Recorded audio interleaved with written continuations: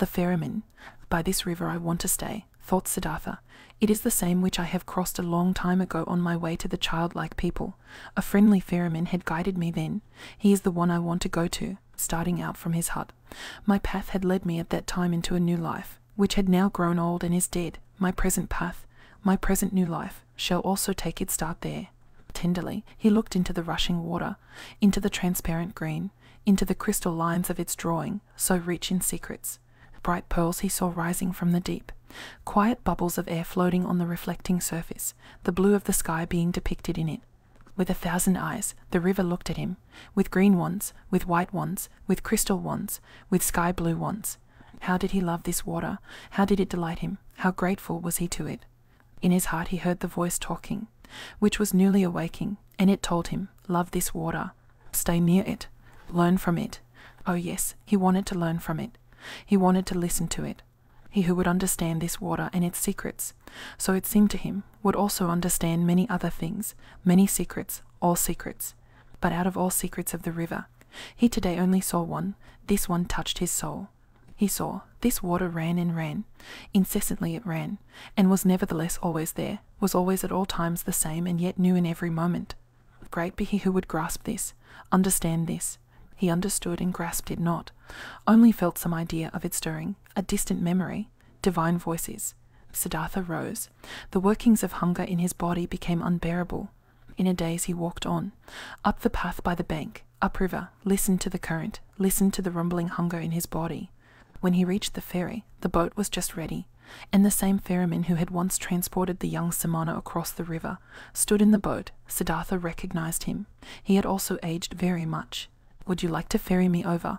He asked. The ferryman, being astonished to see such an elegant man walking along and on foot, took him into his boat and pushed it off the bank. It's a beautiful life you have chosen for yourself, the passenger spoke. It must be beautiful to live by this water every day and to cruise on it. With a smile, the man at the oar moved from side to side. It is beautiful, sir, it is as you say. But isn't every life, isn't every work beautiful? This may be true, but I envy you for yours. Ah, you would soon stop enjoying it. This is nothing for people wearing fine clothes. Siddhartha laughed. Once before, I have been looked upon today because of my clothes. I have been looked upon with distrust. Wouldn't you, ferryman, like to accept these clothes, which are a nuisance to me, from me? For you must know, I have no money to pay your fare. You're joking, sir. The ferryman laughed. I am not joking, friend. Behold, once before you have ferried me across this water in your boat for the immaterial reward of a good deed. Thus, do it today as well, and accept my clothes for it.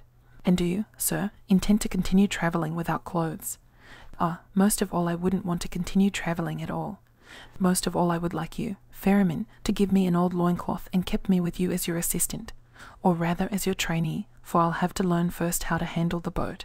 For a long time, the ferryman looked at the stranger, searching. Now I recognize you. He finally said, at one time, you've slept in my hut. This was a long time ago, possibly more than 20 years ago, and you've been ferried across the river by me, and we parted like good friends. Haven't you been a Samana? I can't think of your name any more. My name is Siddhartha, and I was a Samana when you've last seen me. So be welcome, Siddhartha. My name is Vasudeva. You will, so I hope, be my guest today as well and sleep in my hut. And tell me where you're coming from and why these beautiful clothes are such a nuisance to you. They had reached the middle of the river, and Vasudeva pushed the oar with more strength in order to overcome the current. He worked calmly, his eyes fixed in on the front of the boat, with brawny arms. Siddhartha sat and watched him, and remembered how once before, on that last day of his time as a Samana, love for this man had stirred in his heart. Gratefully, he accepted Vasudeva's invitation. When they had reached the bank, he helped him to tie the boat to the stakes. After this, the ferryman asked him to enter the hut, offered him bread and water, and Siddhartha ate with eager pleasure, and also ate with eager pleasure of the mango fruits Vasudeva offered him. Afterwards, it was almost the time of the sunset. They sat on a log by the bank, and Siddhartha told the ferryman about where he originally came from and about his life, as he had seen it before his eyes today, in that hour of despair. Until late at night, lasted his tale.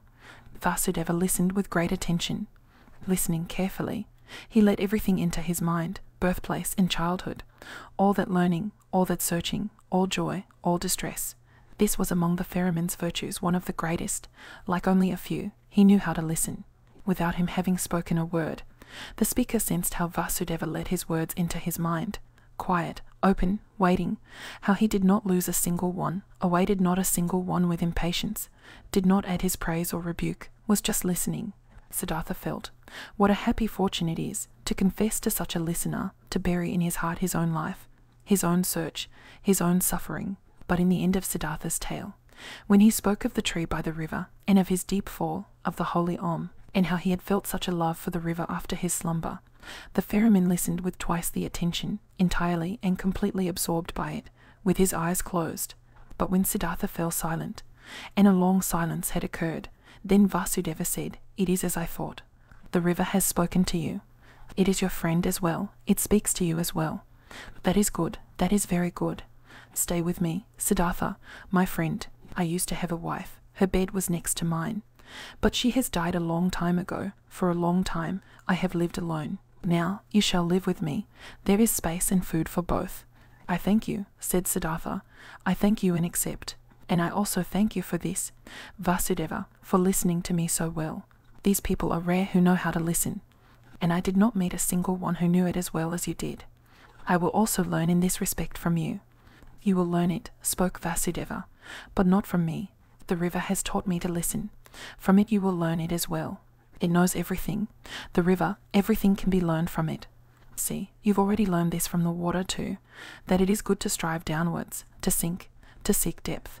The rich and elegant Siddhartha is becoming an oarsman's servant. The learned Brahmin Siddhartha becomes a ferryman. This has also been told to you by the river. You'll learn that other thing from it as well." Quoth Siddhartha after a long pause, "What other thing, Vasudeva?" Vasudeva rose. "It is late," he said. "Let's go to sleep. I can't tell you that other thing. Oh friend, you'll learn it, or perhaps you know it already. See, I'm no learned man. I have no special skill in speaking. I also have no special skill in thinking.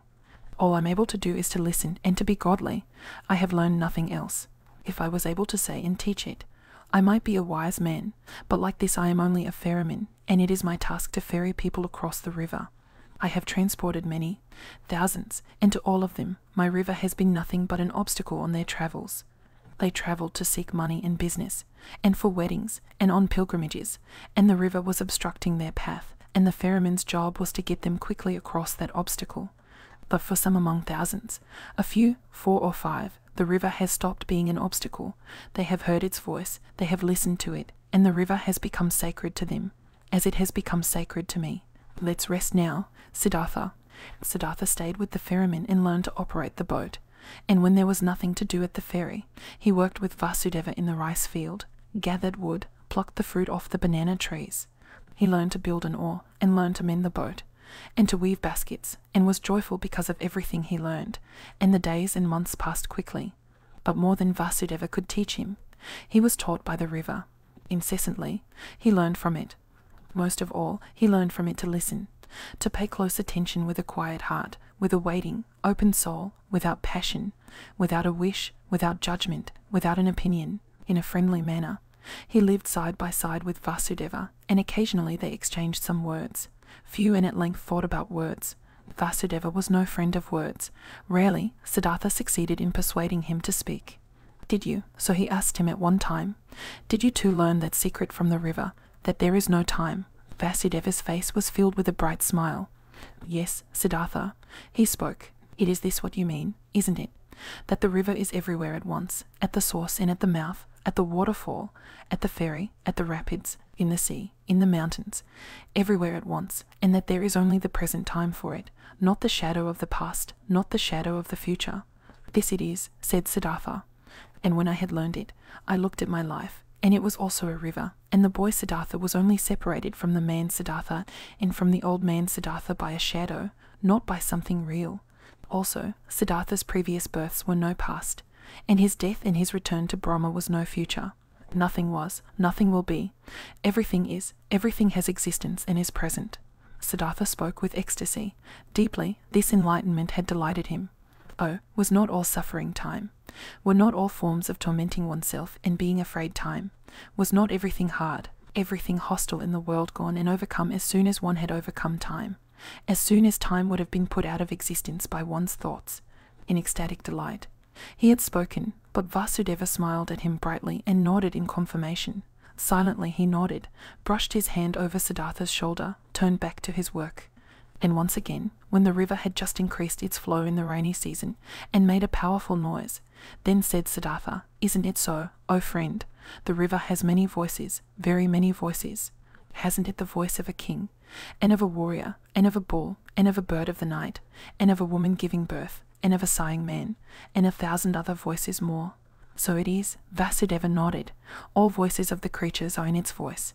And do you know, Siddhartha continued, what word it speaks when you succeed in hearing all of its 10,000 voices at once? Happily, Vasudeva's face was smiling. He bent over to Siddhartha and spoke the holy Om into his ear. And this had been the very thing which Siddhartha had also been hearing. And time after time, his smile became more similar to the ferryman's, became almost just as bright, almost just as thoroughly glowing with bliss, just as shining out of 1,000 small wrinkles, just as alike to a child's, just as alike to an old man's. Many travellers, seeing the two ferrymen, thought they were brothers. Often they sat in the evening together by the bank on the log, said nothing, and both listened to the water, which was no water to them, but the voice of life, the voice of what exists, of what is eternally taking shape. And it happened from time to time that both, when listening to the river, thought of the same things, of a conversation from the day before yesterday, of one of their travellers, the face and fate of whom had occupied their thoughts, of death, of their childhood, and that they both in the same moment, when the river had been saying something good to them, looked at each other, both thinking precisely the same thing, both delighted about the same answer to the same question. There was something about this ferry and the two ferrymen which was transmitted to others, which many of the travellers felt. It happened occasionally that a traveller, after having looked at the face of one of the ferrymen, started to tell the story of his life, told about pains, confessed evil things, asked for comfort and advice. It happened occasionally that someone asked for permission to stay for a night with them to listen to the river. It also happened that curious people came, who had been told that there were two wise men, or sorcerers, or holy men living by that ferry.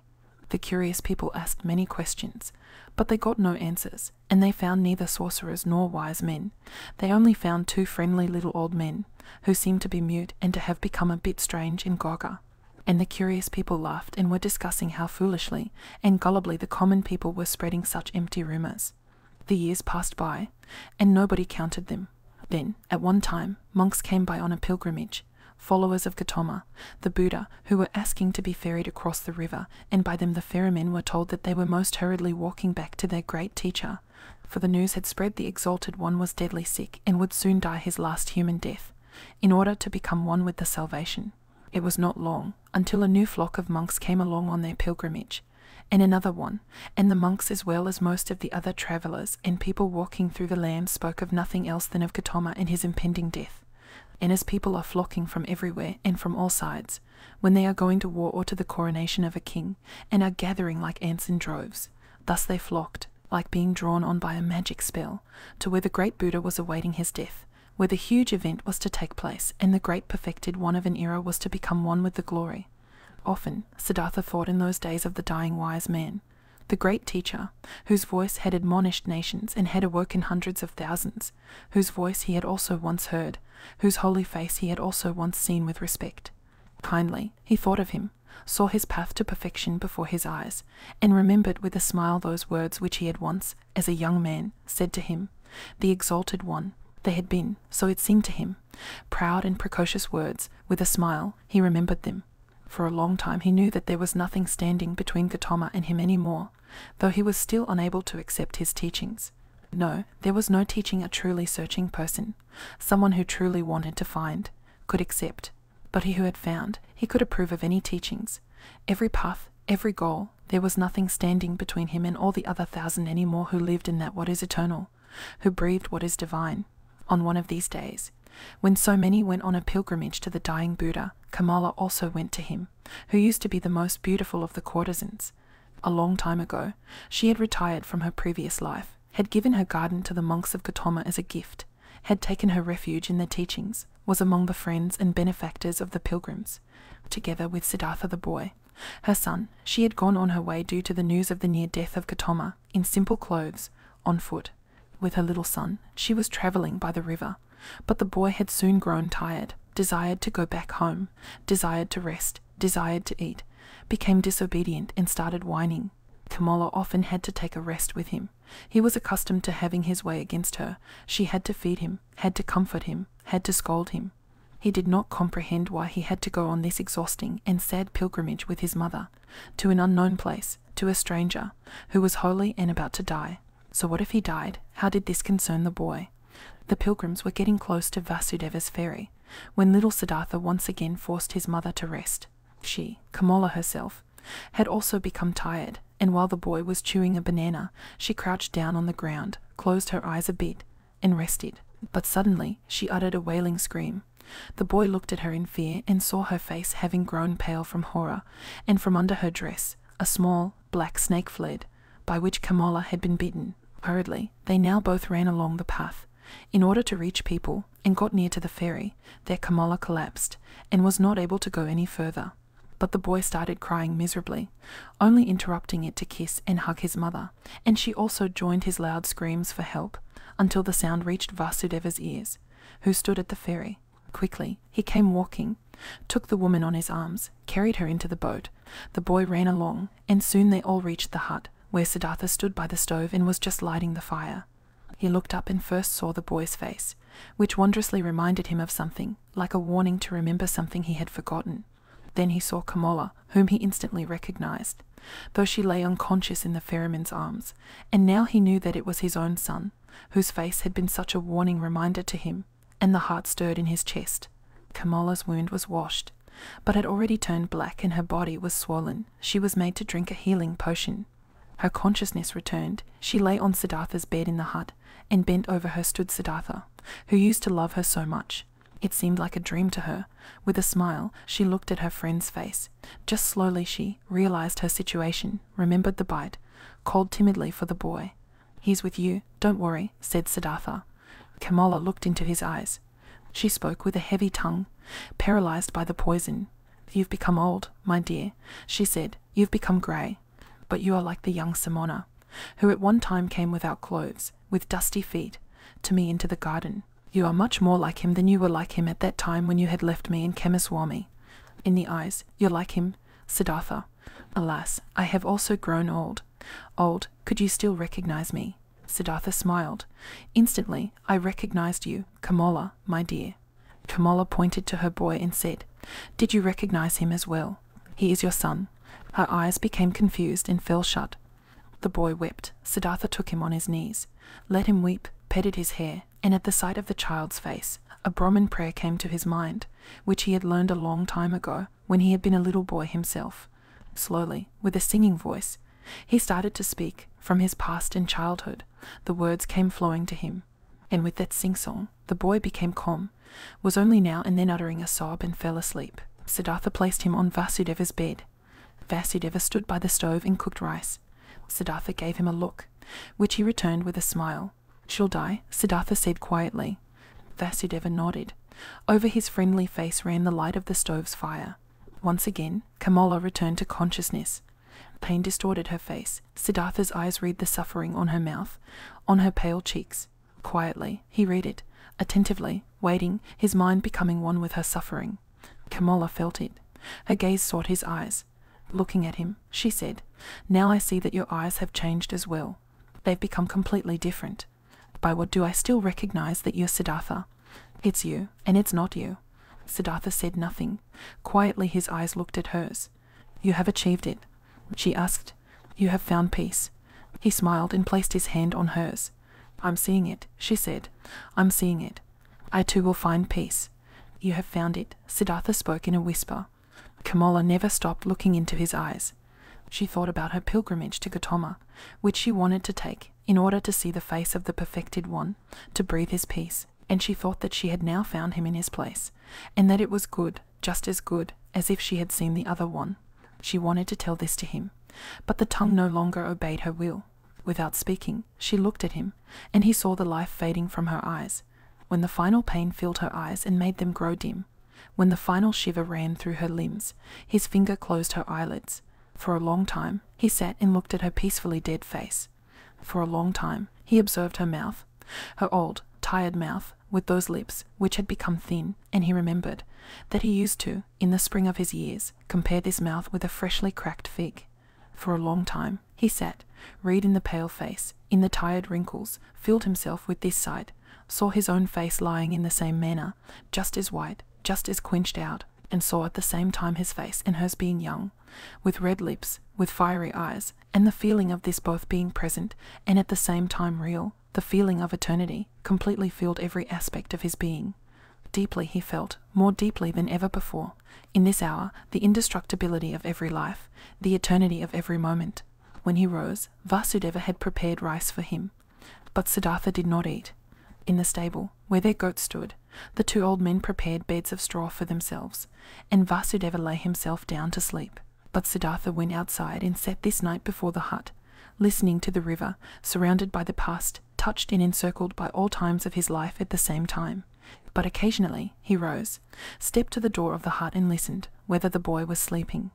Early in the morning, even before the sun could be seen, Vasudeva came out of the stable and walked over to his friend. "You haven't slept," he said. "No, Vasudeva. I sat here, I was listening to the river. A lot it has told me. Deeply it has filled me with the healing thought, with the thought of oneness. You've experienced suffering, Siddhartha, but I see no sadness has entered your heart. No, my dear, how should I be sad? I, who have been rich and happy, have become even richer and happier now. My son has been given to me. Your son shall be welcome to me as well. But now, Siddhartha, let's get to work. There is much to be done. Kamala has died on the same bed on which my wife had died a long time ago. Let us also build Kamala's funeral pile on the same hill on which I had then built my wife's funeral pile." While the boy was still asleep, they built the funeral pile.